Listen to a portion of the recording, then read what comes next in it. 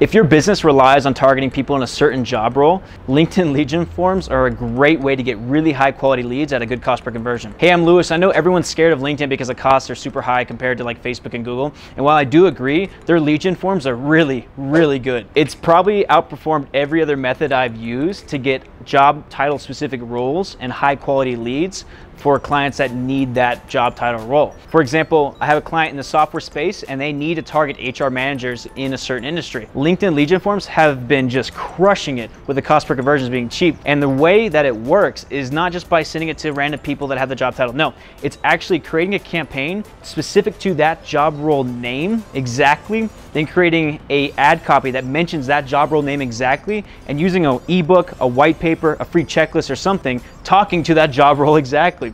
You make it so frictionless for them to opt in, and LinkedIn's way of opting in a lead form is like clicking one button and it pre-populates with all your LinkedIn data. It's super frictionless, and even though LinkedIn's really expensive, it's a great way to chop costs and get really high quality leads. So that's the quick tip on this. I would definitely recommend using LinkedIn lead forms, especially if your business relies on targeting people with a certain job title role. It's worked really well for us, and I definitely think you should give it a shot. Thanks for watching.